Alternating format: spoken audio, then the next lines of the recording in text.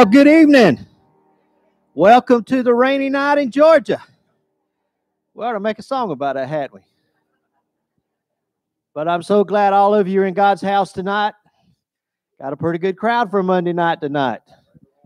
He keeps me singing. So let's stand and just keep singing about Jesus, Jesus, Jesus.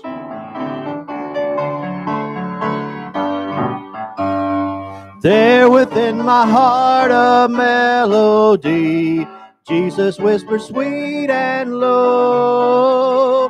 Fear not, I am with thee, peace be still, in of all life's ebbs and flow.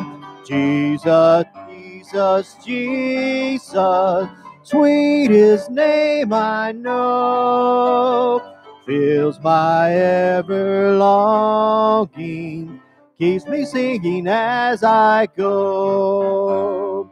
All my life was wrecked by sin and strife. Discord filled my heart with pain. Jesus wept across the broken string, stirred a stumbling chord again. Jesus, Jesus, Jesus, sweetest name I know, fills my every longing, keeps me singing as I go. Soon he's coming back to welcome me, far beyond the starry sky. I shall wing my flight to worlds unknown, I shall reign with him on high. Jesus, Jesus, Jesus, sweetest name I know, fills my ever longing, keeps me singing as I go. Jesus, Jesus, Jesus, sweetest name I know, fills my every longing, keeps me singing as I go. Thank you, and you may be seated.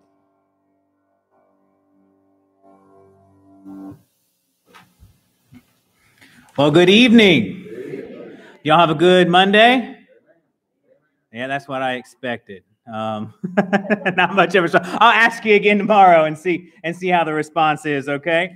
All right. Well, just as far as announcement goes, just remember we still have revival tomorrow night and Wednesday night at 7 p.m. So y'all come out. If you see some folks that were not here tonight, give them a call or a text message, or maybe a call if you were here last night and heard what Kenny had to say about text messages.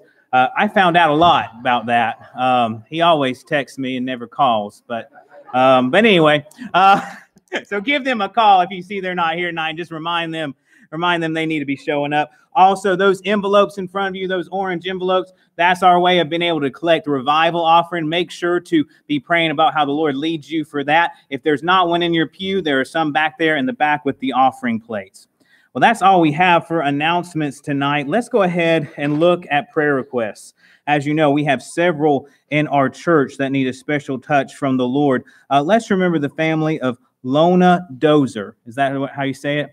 Very good. This is Alicia Dunn's grandmother.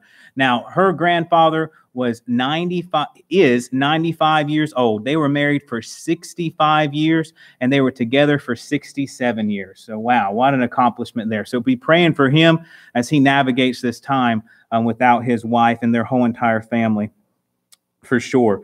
Do we know how Lauren's doing? Mm-hmm.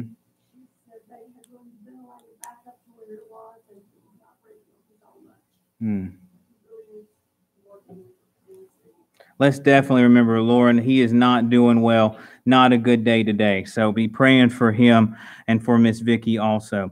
What are some other ones we want to mention by name tonight?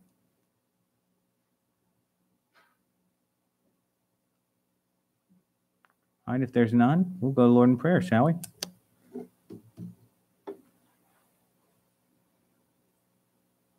Dear Heavenly Father, we come to you tonight, Lord, and even though it's raining outside, we're thanking you for the fact that we were able to get here safely and we were able to praise your name this evening. And Lord, as we look over this prayer list, we know that there are several in connection to our church that has several different issues. And Lord, right now we lift up those that are sick, those that have cancer, Lord, those that have COVID, those that have other health issues. Lord, we ask that you just be with them, touch their bodies, Lord, be with the doctors and the nurses as they go about and take care of them. Lord, we lift up Lauren also this evening as he is not looking good, Lord. And if we look at it from a worldly perspective, we can see that things are not looking good. But Lord, we know that you are still a great physician, the great physician, and that you can heal. And so, Lord, right now we ask again that you just touch Lauren's body and that you let him take a turnaround from this.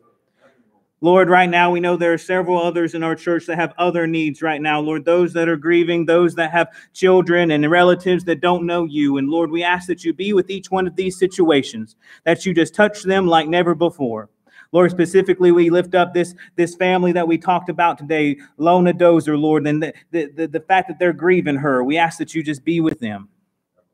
Lord, tonight as we pray and as we look forward to your Holy Spirit falling on this place, letting us know that you are already here. Lord, we ask that first you open our hearts and our minds to what you have for us this evening.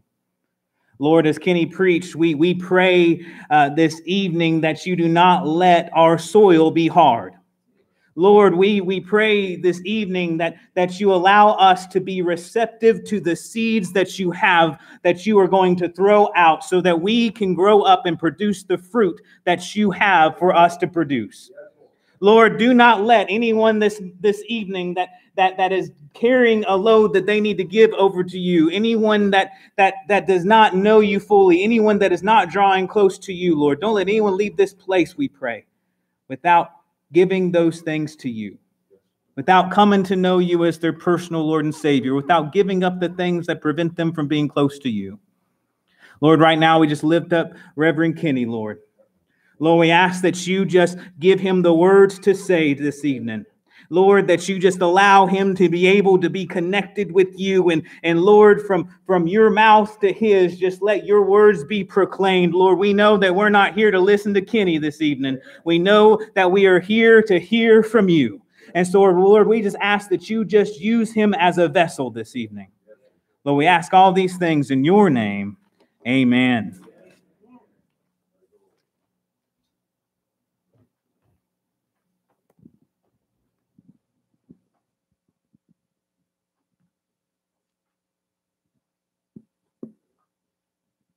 O love of God, how rich and pure, how measureless and strong, it shall forevermore endure.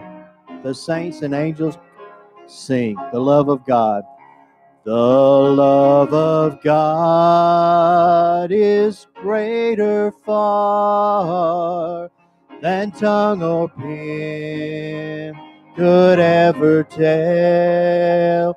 It goes beyond the highest star and reaches to the lowest hell. The guilty pair bowed down with care. God gave his son to win his every child. He reconciled and pardoned from his sin. O love of God, how rich and pure, how measureless and strong, it shall forevermore endure. The saints and angels' song. When years of time shall pass away, an earthly throne and kingdom fall, when men who hear refuse to pray on rocks and hills and mountains calm, God love so sure shall still endure all measureless and strong, redeeming grace to Adam's race, the saints and angels' song. Oh, love of God, how rich and pure, how measureless and strong, it shall forevermore endure, the saints and angels' song.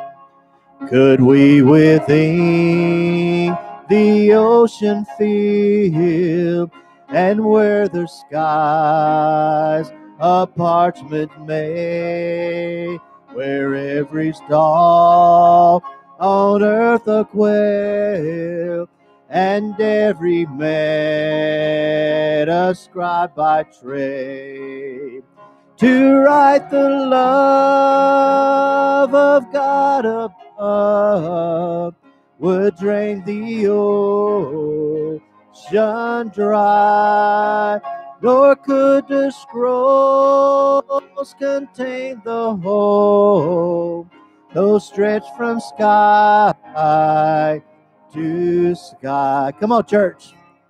Oh, love of God, how rich and pure, how measureless and strong, it shall forevermore endure, the saints and angels' song. Oh, love of God, how rich and pure, how measureless and strong, it shall forevermore endure, the saints and angels' song. Oh, the love of God. But there's just something about that name. Jesus. Jesus. Jesus. Jesus. Jesus. Jesus. There's just something about that name. Master, Savior, Jesus, like a fragrance after a rain. Jesus, Jesus, Jesus, there's just something about that name. Kings and kingdoms will all pass away, but there's something about that name. Amen.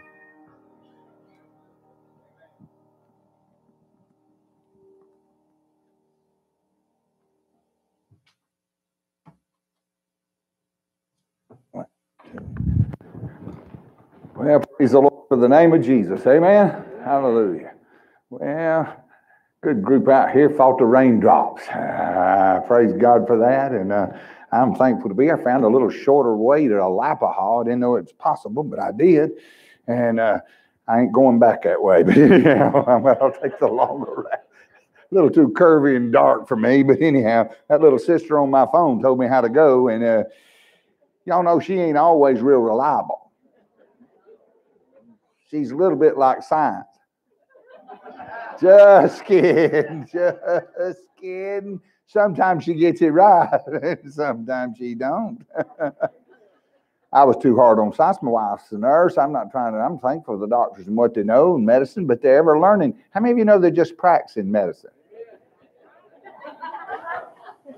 God's already figured it all out. Amen. Okay.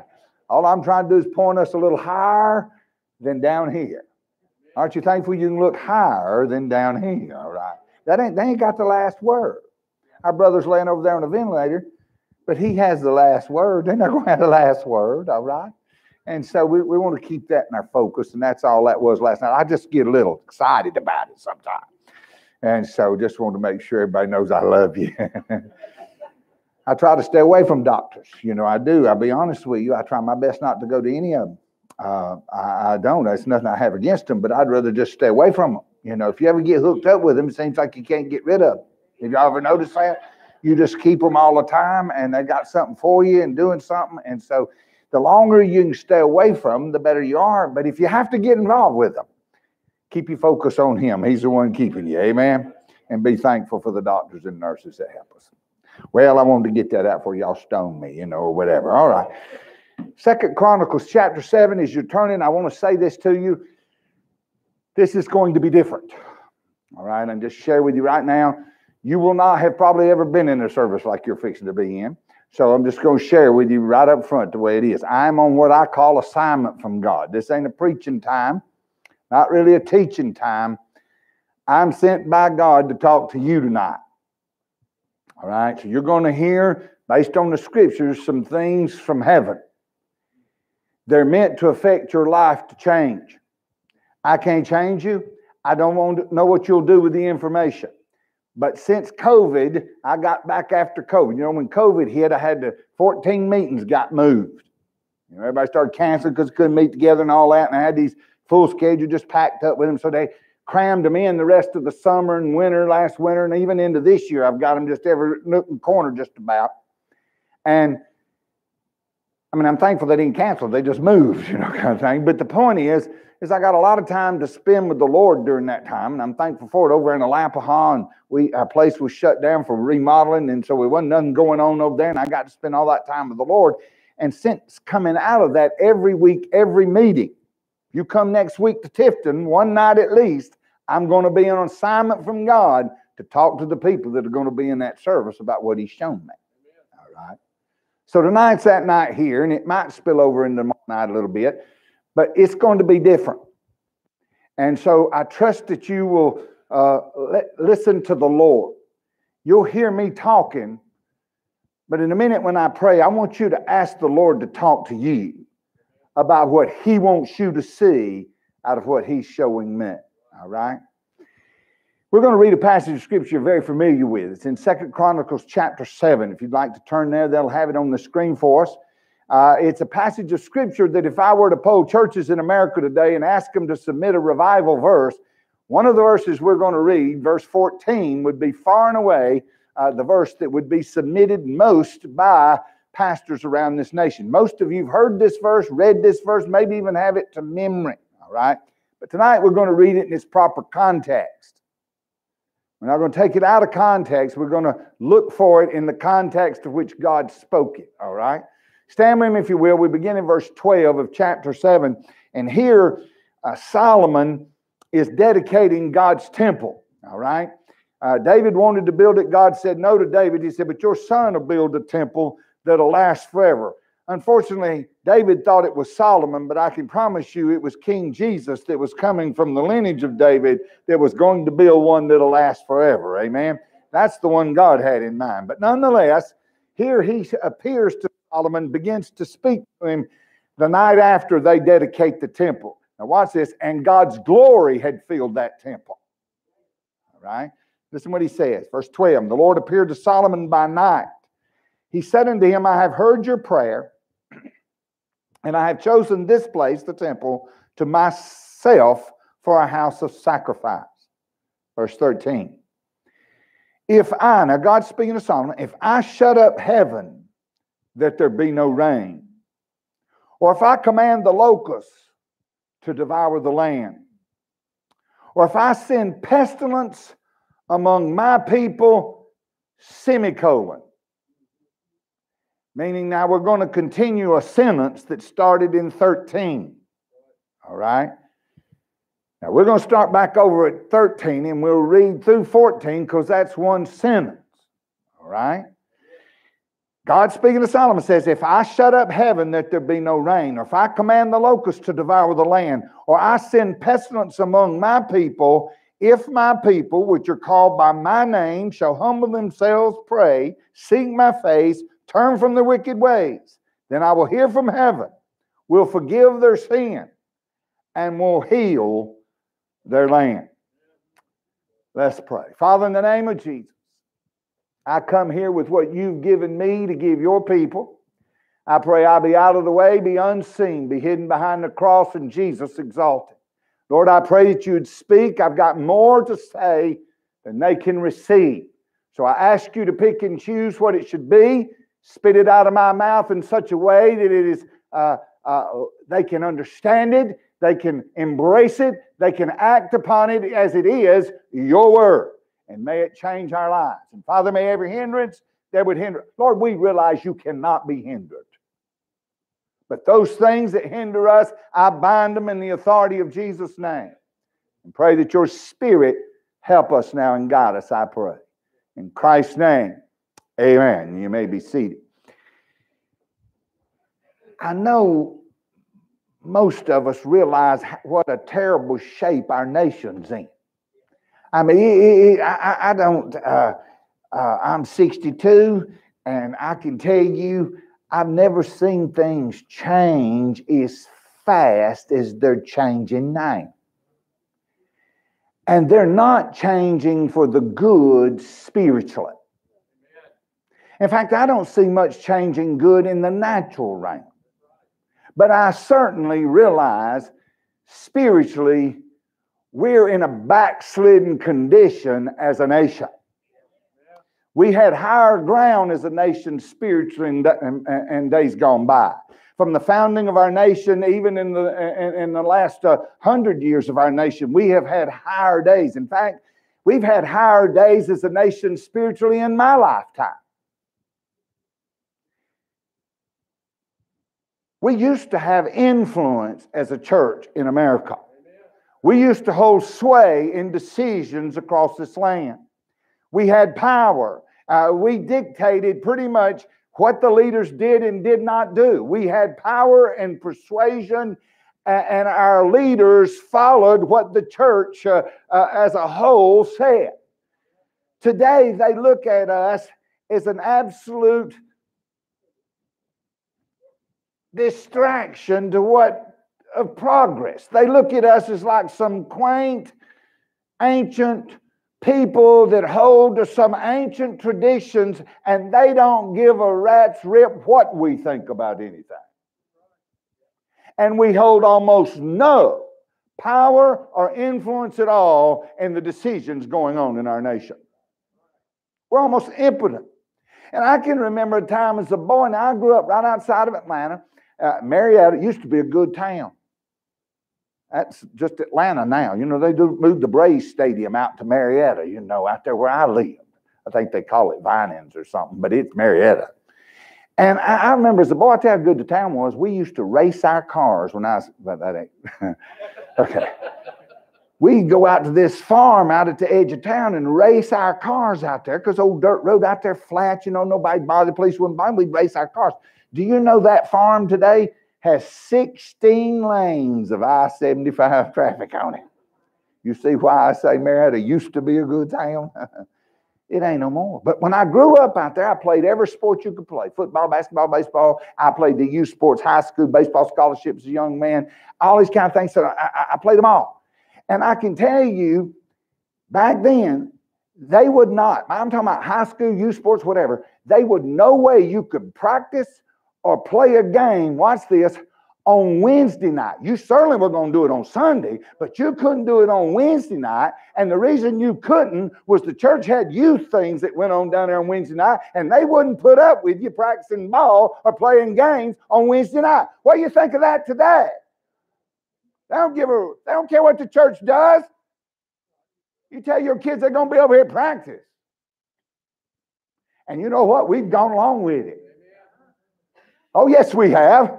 We've gone along with it. Oh, that's ball games over there. It don't matter. We've gone along with that foolishness. And to the place now and time. And by the way, how many of you know, when I was a boy, Chick-fil-A wasn't the only thing not open on Sunday. You know, that's a big deal day, but nothing open on Sunday. One little old store down there, and everybody hated to go down there on Sunday, or anybody see you down there on Sunday buying nothing. Does anybody in here remember any days like that? Okay. Now, here's the deal. Why did that happen in our land? Why was that going on in our land? It's because the church had power and influence in the community and the decisions that it was making. You know what's wrong with the country today? The church no longer has the power or the influence anymore. And unless we get it back, the nation's going down the sewer. It's doing like this. You ever see your water doing like that? In a motorhome every now and then, the suction just don't get right in there. Now, in your house, you don't worry about it as much, but in a motorhome, you do it a lot more because if your gray tank's shut, anybody got motorhomes, sometimes you know what I'm talking about? You shut that gray tank sometime and the suction gets on it, you get in that shower, and if you ain't paying attention, you're in ankle-deep water before you know it. How many of you hate that? Okay, now watch this. But do you see that stuff circling? America's doing like this right now. And the only answer, the only way out, it's not a political decision in it. It'll only happen if the Church of Jesus Christ again becomes the Church of Jesus Christ in America today.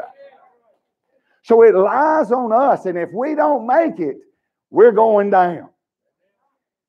Here's one of the problems. We have decided, and we think voting's going to solve it. If we spend as much time on our knees in prayer as a group of believers as we do running our mouth about which one of them got and who we ought to vote to, what's wrong with this and what's wrong with that one, we wouldn't have this nation in the shape it's in today. But all we do is point fingers, talk about this one, talk about that, and you can't hardly get anybody to pray for. I bet some of it now, I see, right here is when some of y'all get nervous. Now watch this. I don't care which side of the political aisle you're on, because I'm here as God's representative today, and I could care less about your politics, because he don't either. But you hear it very clearly. He don't care one thing about your politics.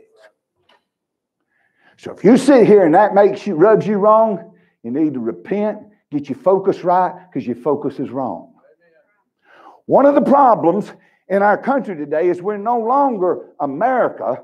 We're Democrat America and Republican America, and they're fighting for their principles, and neither one of them put the country ahead of their party. Neither one of them. And they're up there fighting and carrying on, and so now what we've got is a Democrat America and a Republican American, and they're fighting one another all the time. And they won't give an inch if it doesn't fit their little philosophy.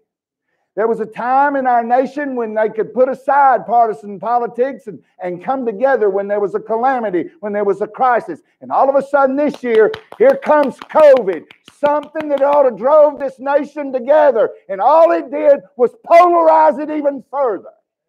It exposed the divide. It exposed how divided we are. And Jesus said a nation divided against itself cannot stand.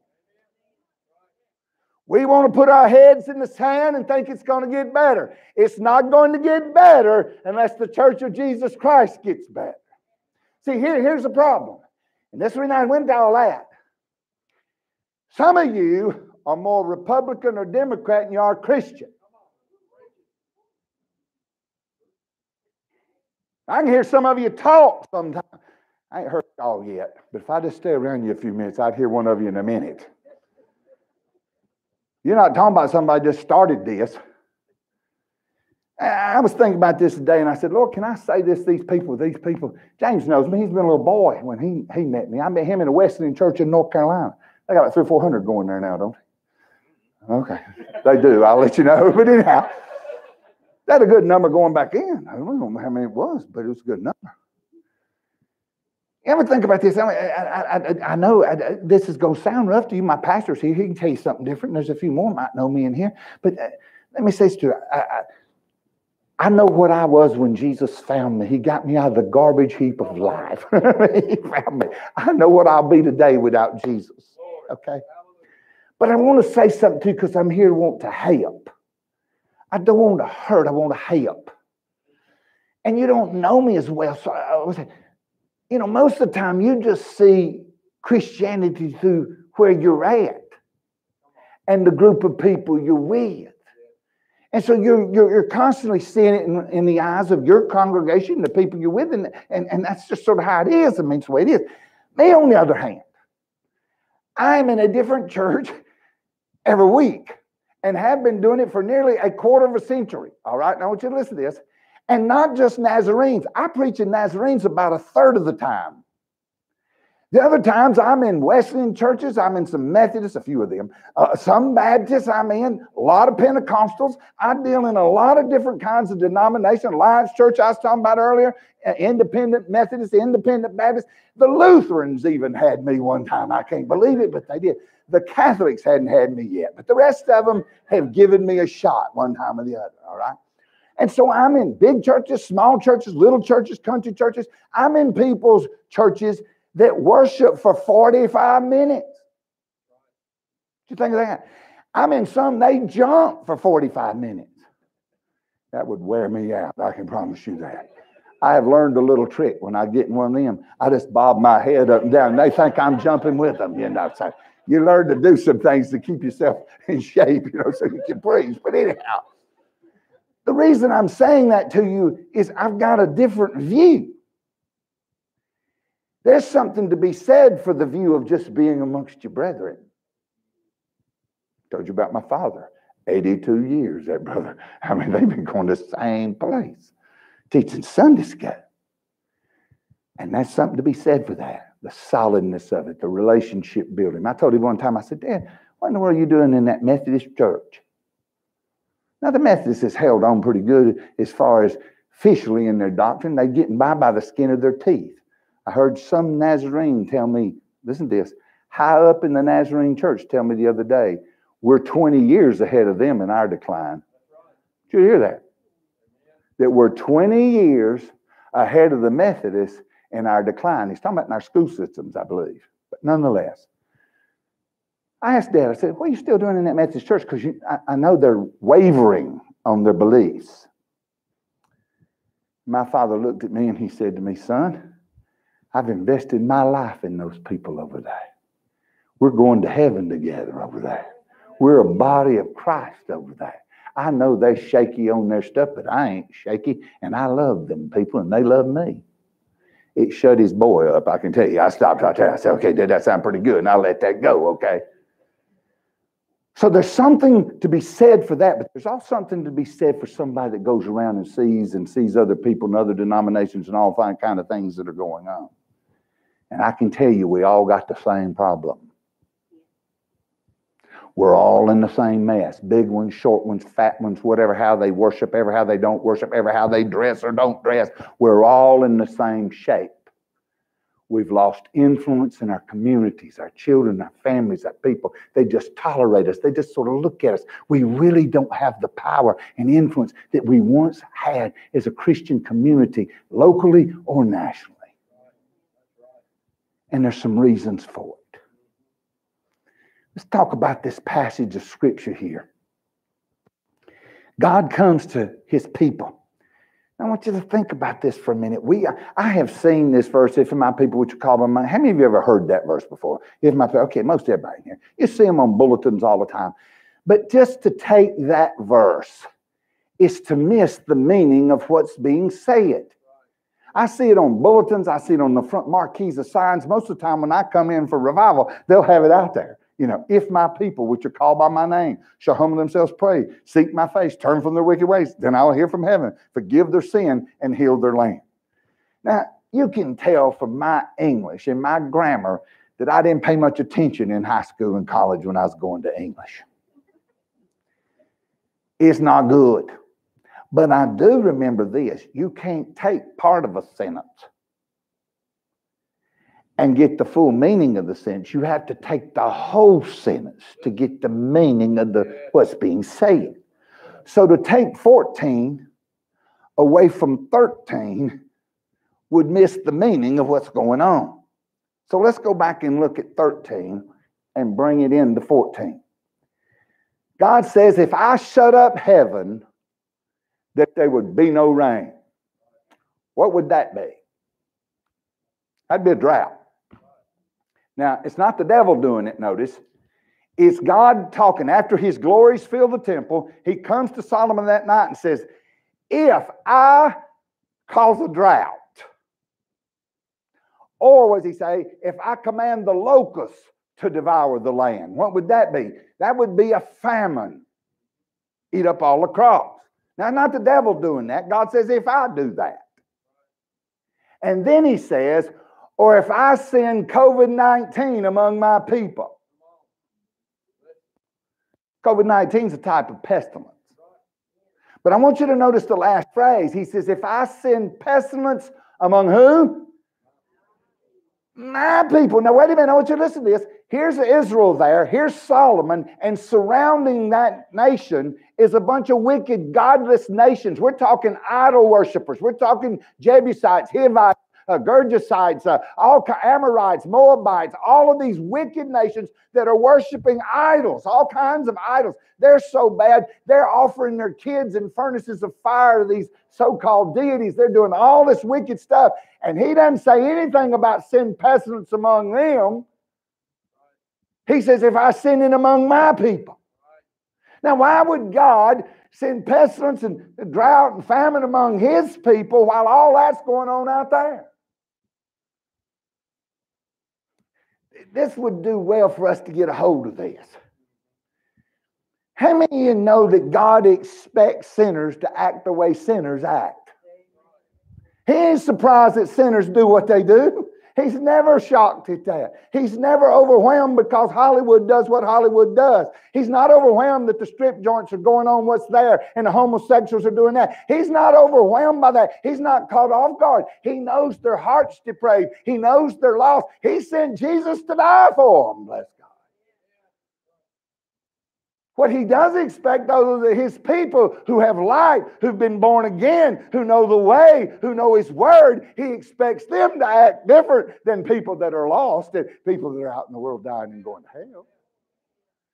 Israel had had the law. God had given it to Moses on Mount Sinai. They'd had the covenants of God. They'd been passed down all this wonderful things from God. They'd seen the miracles of God. They had the tabernacle. They had the temple and all this. And yet they turned their back on God. And God says, hey, I may have to bring the drought. I may have to bring a famine. I may have to send pestilence among you, my people. How does that relate to us? There's never been a nation on this planet had more light of the gospel than America and the United States of America. Man, you look at us, we got a church on every corner. They're on every corner. They're in strip malls. Everywhere you can go, there's a church. I sometimes count them on the way to church. When I'm going, I have to drive a little ways in a new place. I'll count the number of churches. And with all those churches out there, how come there's abortion in this land? How come homosexuality is legal in this land? How come our nation is going down the way it is with all these churches out there? We've had light. We've had knowledge. We've had understanding. We've had the blessing of God like no other people. You know what we've done? We've turned away from that. And we're headed in another direction. And God says, if I shut up heaven, if I bring a drought, if I bring a famine, or if I send the COVID-19 among my people. Let's talk about this for a minute. This is where it gets ugly. Everybody gets nervous. Everybody starts spitting. Some of you will want to go. Resist. I have a point for this. Let's talk about this COVID-19 for a minute. I might have heard about it last January or February, but it was March before it really came into my sphere of understanding what's going on. I mean, you know. So somewhere around March, I start hearing about COVID-19. And by the end of March, they're shutting everything down everywhere. Okay, so that's about my. Y'all might have heard about it a little sooner than that, but that was for me. That was my time frame for that. And since then, and mostly during that time, I was hearing where it came from. You know, and you'd hear all this stuff, and people would be telling you it came from China. In fact, it came from a province. What is it? Wuhan, China, okay? And then you would hear them say, well, it come from the wet markets. And then you'd hear a bunch say it come out of the laboratory. Even to the fact that it might have been intentionally set loose. Now, I want to say something here right up front. I don't know, and you don't know where it came from. You have no idea. You have no firsthand knowledge. You don't know anybody that knows where it came from. You don't know anybody that knows where it came from. You have secondhand knowledge. All you're listening to is what come off of TV, and they told you it might have come out of Portugal. Oh, no. You really think the media is trying to get you truth? They're trying to get you answers? You better wake up, because the media right now is stealing information from you, and it's keeping certain information from you. It's controlling what you get. You better wake up to this. I believe it probably come out of China, but you have no firsthand knowledge it came out of China. I actually believe it was probably set loose on purpose. You don't have to believe that or not. I don't know if it was or not for sure, but I believe that's in my. You say, really? You believe them Chinese did it? Well, let me tell you something. If you know history, you know men have done a whole lot more wicked things than that. Read about Mao some. Go read about Stalin. How about Hitler? He was marching them by the millions into concentration camps and shooting them and gassing them and killing them by the millions in the 40s. All right? So I'm just telling you, men have done a whole lot more wicked things than turn a virus loose on the world. China was in economic disaster over there. The Trump deal was working on China. It was driving them down, and they wanted to get the world even with them. I guess they sent it out on purpose. Well, if you go look at what they did do, you'll find that they shut down that province. They wouldn't let anybody in that province in anywhere else in China, but they let them fly out all over the world with that virus. I'm just saying. But let me say this to you. That's my opinion. You can have a different opinion than that. You can think, well, wet markets, it didn't come personally, it might have been whatever. But here's one thing you can't have another opinion on. No matter where it came from, it didn't catch God off guard. How many of you know He knows right where it birthed, how it got out, who it came through, what they did? He's not fooled by the media, politicians, or nothing. He knows exactly where it came from. And here's a sobering thought you better come up to face with. And He had the power to stop it, but He didn't. Have you thought about why God didn't stop it? Of all the anything going on this planet, He didn't need a vaccine. He didn't need medical science. He could have just said no. And it'd have been no. But He didn't. Now, some people say what God, since He didn't stop it, it must be His will. In fact, some people will tell you anything God allows, God wills.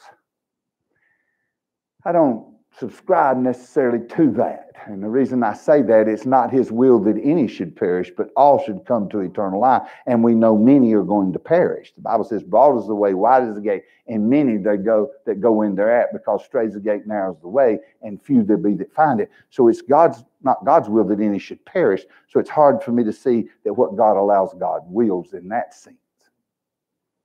But I must say, I have to say, that He let the pestilence go without stopping it. That means He has a purpose for it. If I shut up heaven that there be no rain, I command the locusts to devour the land. Or if I send pestilence among my people. Let's think about that a minute. Why would God do that? What could be a purpose for God doing that? Well, let's take lost people. The people all over this planet that do not know Jesus Christ, and they're going out into eternity every day without Jesus, spending, watch this, an eternity in hell. We recognize that's what the Bible teaches. Okay? They're going out into a place away from God, into torment throughout all eternity.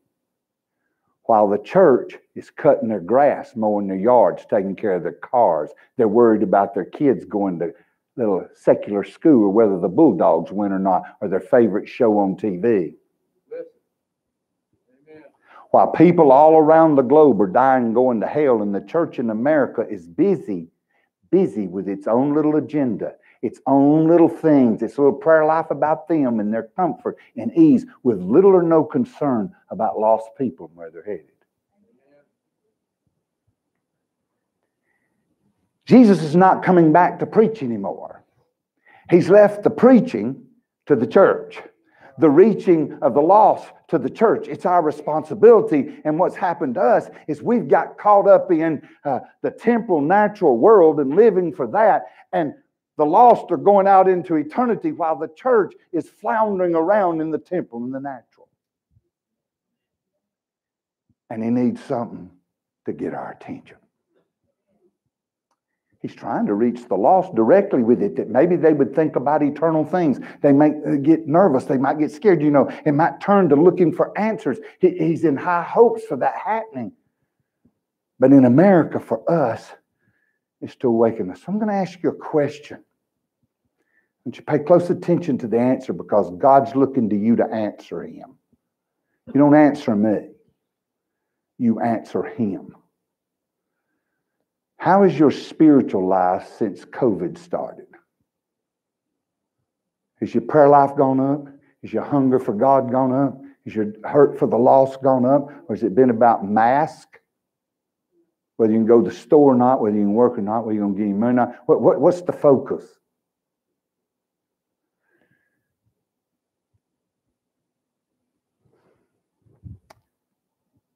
The last revival I had before it shut down, it was a Tuesday, and we were having to finish on Wednesday. I was outside of Charlotte. And that Tuesday that everybody was Wednesday, the governor in North Carolina had said you could only have 10 in the meeting, and so that was going to end that revival, by that next Sunday. And so they were going to finish Wednesday night and be done. But that Tuesday, my phone rang off the hook. And here's what it was. I literally stayed on the phone 9 hours. I had to plug my cell phone in to stay there, and I had somebody waiting to call back for 9 hours. I had 2 more to call the next day. I had to let them go. It was all pastors and district superintendents that I'd known, several of them over the years, and they're calling me and they're talking to me about whether or not we should shut down or whether we should continue to meet.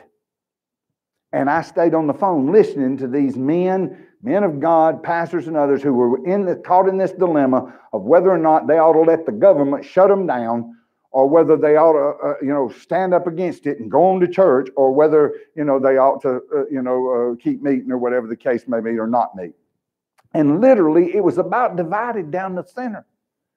I mean, one half of those preachers, it seemed like it was every other call to me, because I was feeling like I was becoming bipolar, during the middle of it, But anyhow, one side of them was going, man, they're not trying to shut us down for the gospel. They're just worried about this disease running rampant, and they want to slow that down. And the Bible says we're supposed to obey the leaders of our land. And I'm going, yeah, that's right, guy. And I know that's in the word. Yeah, I hear you like that. Well, the next call guy's going over here. He's going, man, we got to show the nation that we got faith, and we ought to stand up in the middle of this trial and have a place of prayer and have a place of community, and we ought to be there and be reaching out to the community and saying we're coming together and showing faith. And I'm going, man, that sounds right too, kind of thing. And I'm going on with that, and I'm listening to them talk.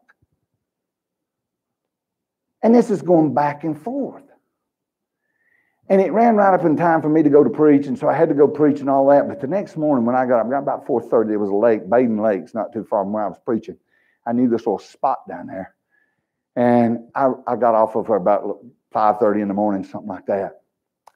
And I started rebuking devils. I rebuked devils for about 20 minutes because I didn't want any interference between me and Jesus. In fact, there wasn't a devil left on the eastern seaboard when I got through that day. Y'all were all good that Tuesday, I can promise you. But anyhow, I wanted to hear from God because I knew something had to go with this. This wasn't, they were both on two sides of the coin here, and the good men, good people that I was talking to, love the Lord on both sides. So I'm trying to say, God, you got to help me. So when I finished all that rebuking, I said, God, I got to hear from you. And he spoke to me instantly. Now, I got to tell you, most of the time, it takes me a while to hear from God. I'll be honest. I don't care what the matter is. I just don't hear from him just like that when it's a matter or an issue, something. Because most of the time, here's the reason. I have some kind of preference about the answer.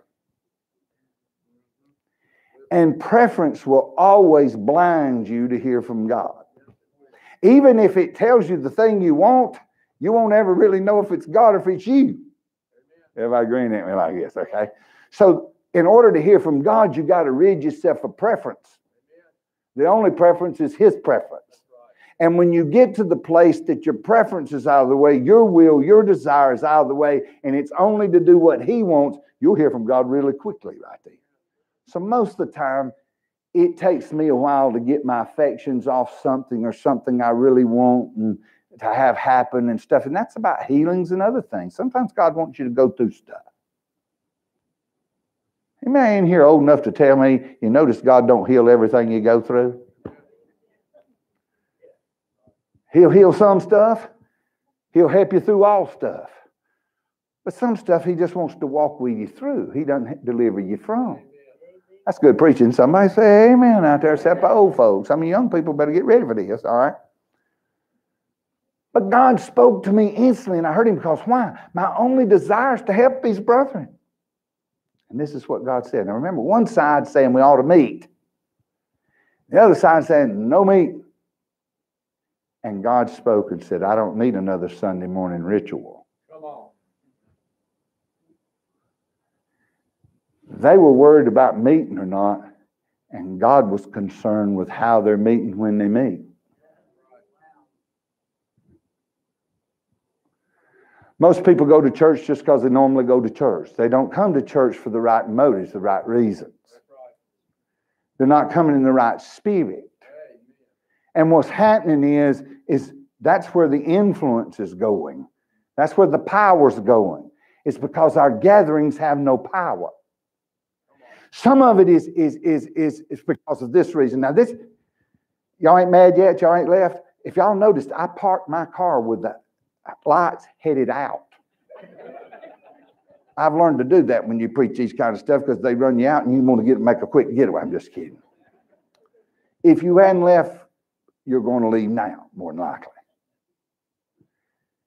I'm not about to make a distinction without a difference. This is very important to understand. So pay close attention. I'm not wrong. We talk about these structures as the house of God. In fact, we pray, Lord, we're thankful to be in your house. That is totally wrong. It's the wrong way to look at it. The Bible says God does not dwell in temples made by hands. He doesn't dwell in structures. Pay close attention.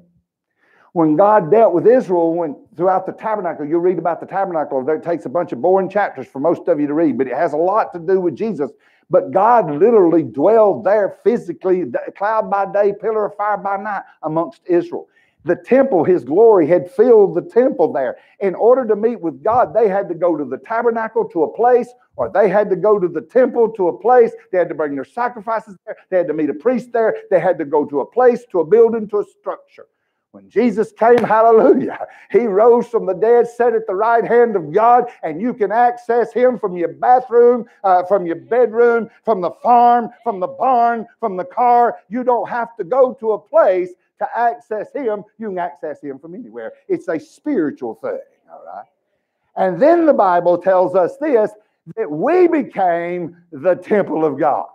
He inhouses us. He's in you. He's in me. And we don't need to come here to worship him. We ought to be worshiping him every day in our temple.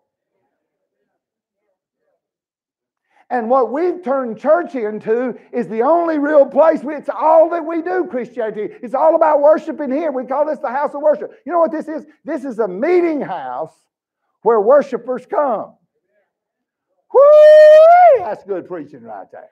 Now, it'll change your life because you're the temple. The Spirit of God lives within you. You and I are a sanctuary that He indwells, and I'm to worship Him every day. If we're in a cornfield or a cathedral, it doesn't matter. We're the church, us, not the building, the structure.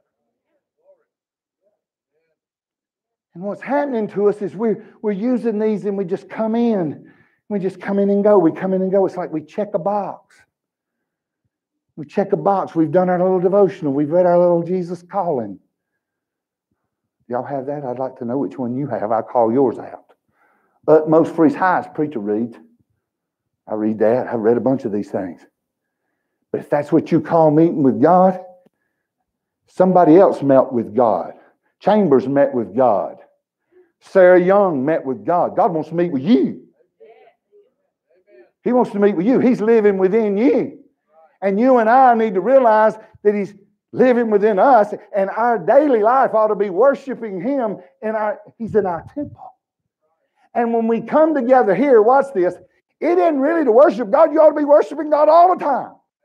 Pay close attention, because this is the problem. We ought to be coming together to worship Him.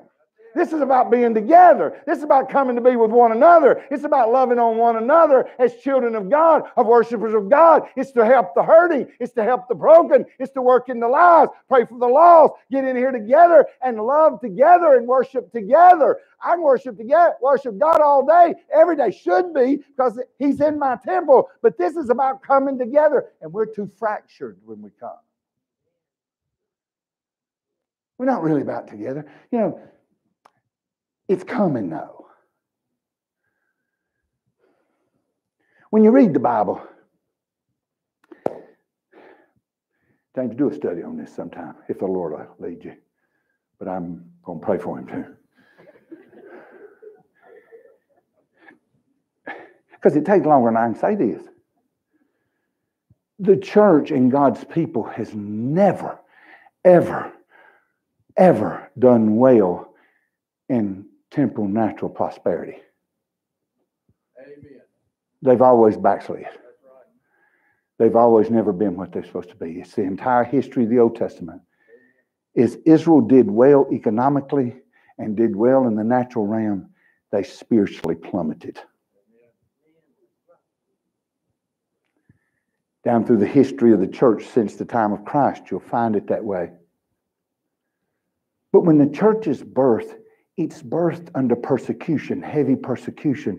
These people, these believers are meeting together, buddy. They're hiding in places and they're being persecuted. They've been drug out to prison. They've been put to death. They've been fed to lions. They've been crucified. And so the church meeting in, buddy, that was a close-knit thing. They was loving on one another because any day of the week they could all die.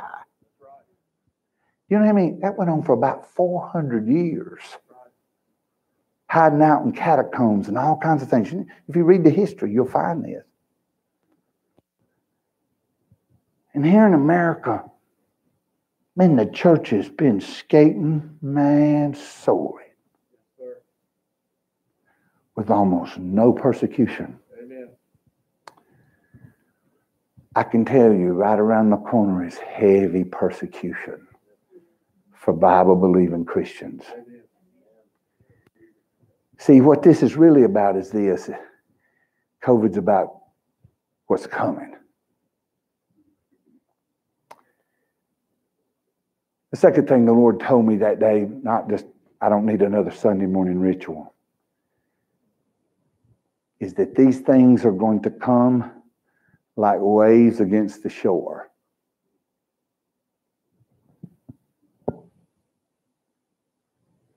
Here come COVID. And behind it's going to come another thing. And another. Right. And here's the main reason why. Part of it has to do with the end times. The Bible talks about it. God told me like waves. But the Bible would say these things come like a woman in travail. Now you ladies, help me out if I miss this. But I didn't have these pains, but I was up close and personal when they were going on, okay? Sharp pain comes, and then there's a respite. It's like, oh, it's calm. And then a few minutes later, somewhere way back over in here or something. And then respite. And then here come another one. And as that went along, the pains got longer.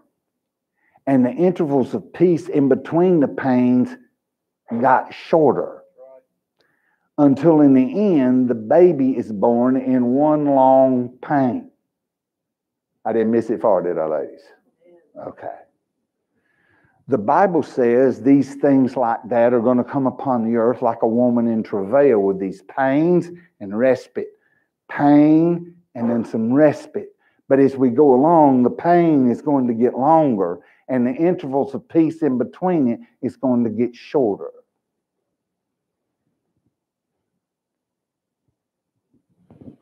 Come the wave of COVID. Now listen, it's not had the effect it ought to have on the church. Amen. Listen, I lost friends and pastors to COVID. Buried them. Multiple ones. COVID's been devastating to some families.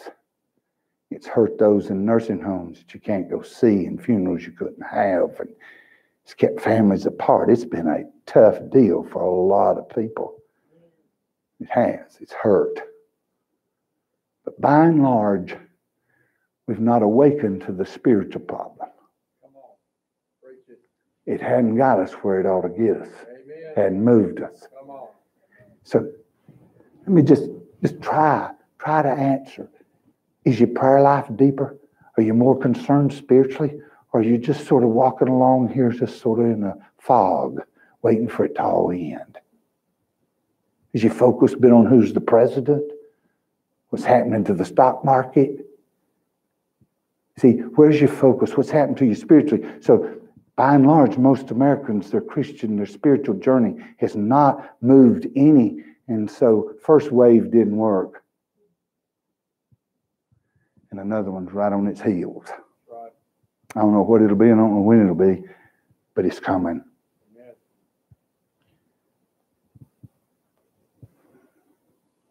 What should you do with the information?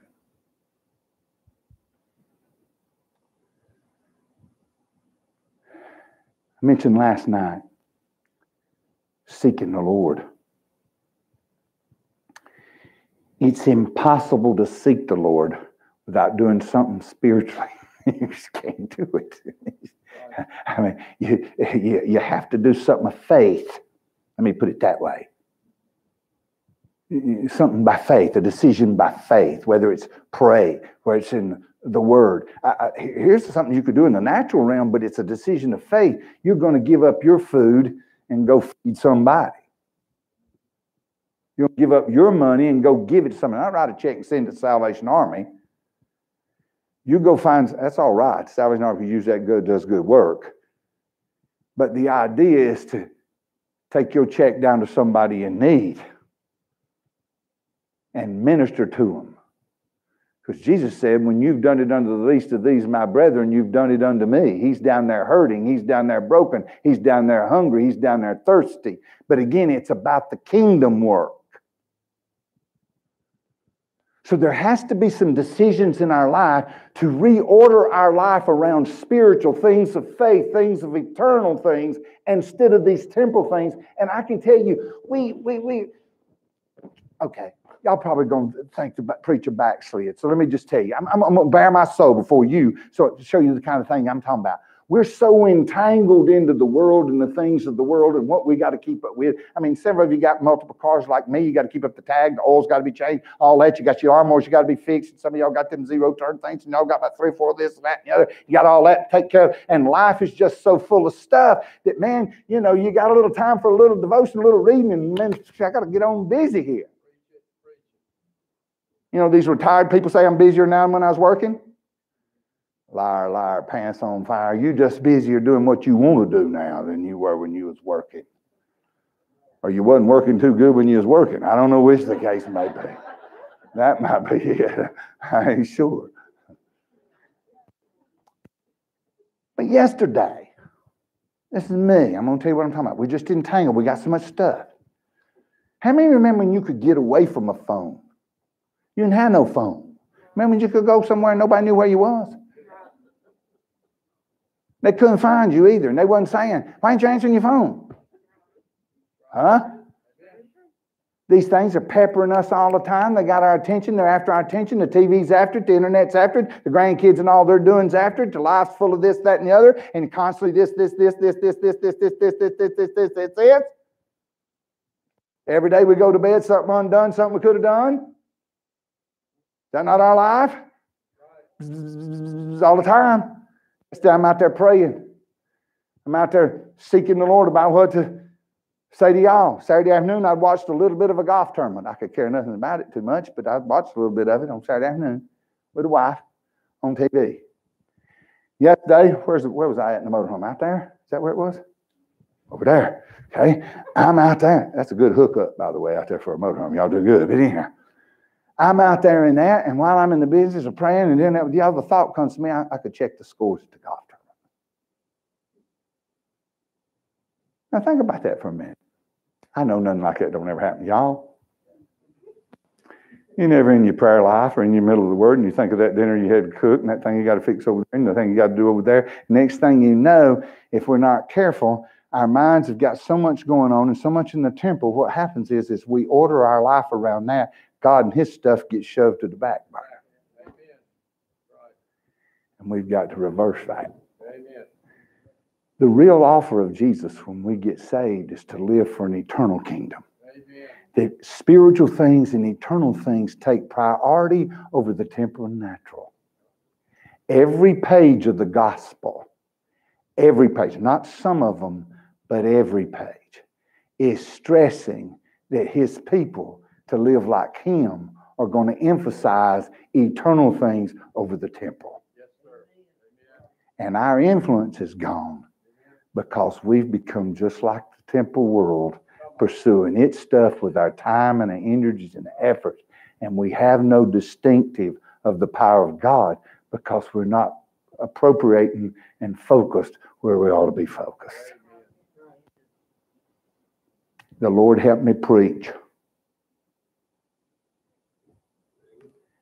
Let's all do this tonight. Let's all go home, and between now and the time, this preacher and everybody in here, ask the Lord how we need to order our life, what needs to adjust, what needs to change. See, because we're all a little different here. Y'all ever notice that? How pretty I am? Y'all, no, I'm just kidding. Even my mother don't think that. But anyhow. But ask the Lord how our life needs to order. Some of you got responsibility for other people.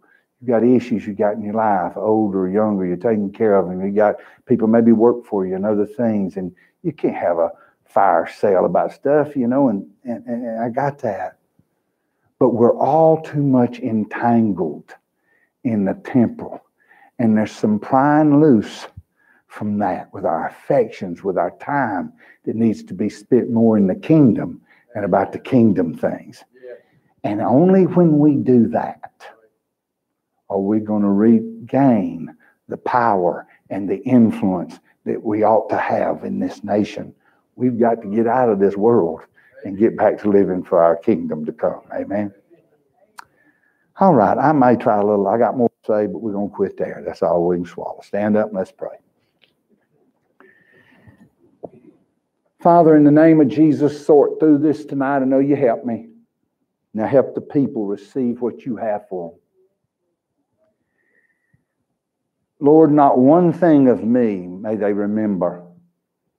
Keep it from them, Father, in Jesus' name. Everything of you, don't let them forget, Father, in the name of Jesus. Lord, show us how it applies to us personally, how that's to affect us, our families, our decisions, our choices, our affections. Show us, Lord. Don't let us to get away from it. Help us to re-preach it to us. I know it's your word. I know it's your heart. Help us to see it so that, Lord, we might be affected by this correctly. That we might be corrected. Your goal was to get us corrected. You said, if I do these things, if we humble, pray, seek your face, turn from our wicked ways. In other words, adjust. You'll forgive and heal. So, Lord, help us to be healed. Now, Lord, we thank you. I thank you for these that have come out. Keep them in the rain. Keep them safe. And, Lord, help us tomorrow night to prepare us and bring us back and encourage and strengthen and heal and help us, we pray. We love you now. In Jesus' name, amen. Amen. Well, God bless you. I'm done. See you tomorrow night. You're dismissed.